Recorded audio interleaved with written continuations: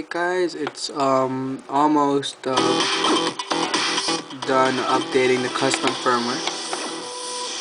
It just finished and the pineapple logo came up. Now I guess it's gonna finish everything up. Just a couple of more seconds away from being jailbroken.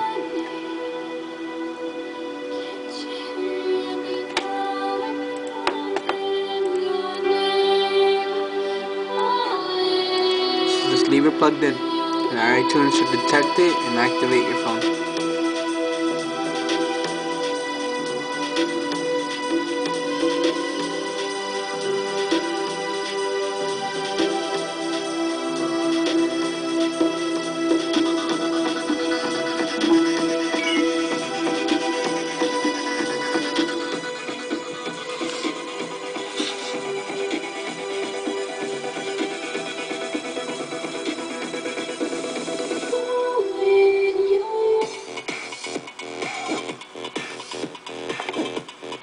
Okay, and I usually do update the settings, so just press update settings.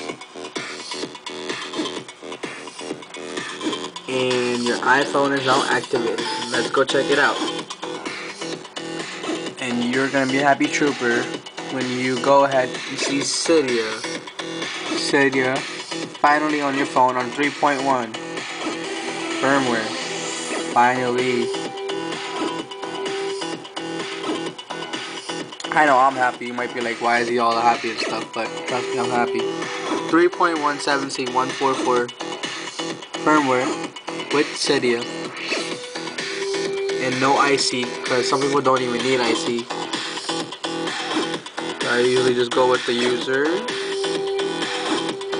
And there you go. Your Cydia is working and ready to go.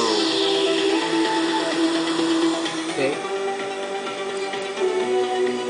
And you can set her up, back up your phone and everything, whatever you need to do.